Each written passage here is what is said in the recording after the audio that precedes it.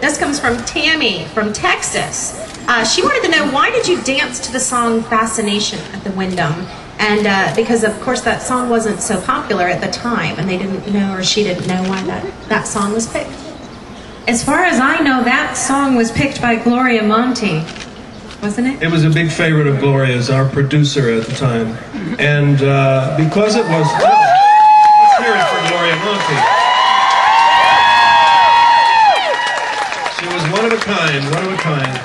But it was a favorite of hers, and frankly, the truth is also that it was, they didn't have to pay a lot for it because it was an old song. If they had, you had to pay royalties for music that you used.